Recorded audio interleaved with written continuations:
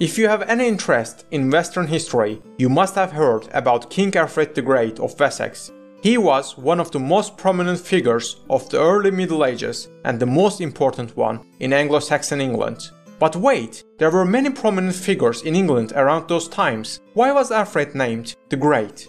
It was because of his vision.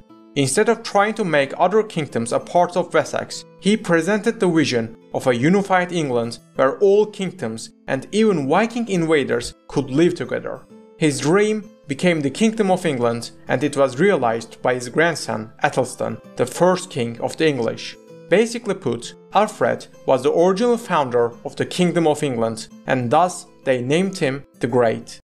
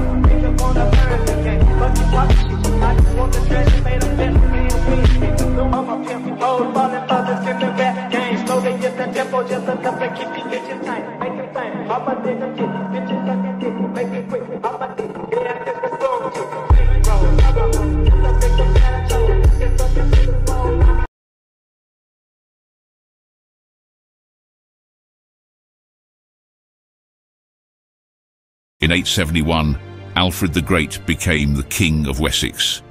There were many battles between England and the Vikings. King Alfred won a lot of battles.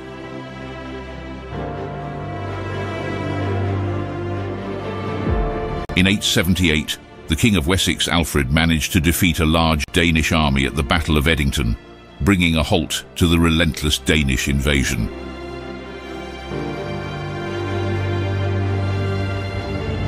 He went on to undertake a program of military reforms in order to defend his kingdom. The most famous of these was the establishment of a small professional force, the Standing Army, to provide a rapid response to any future Viking incursions. As a result of this, a treaty was signed in the year 886.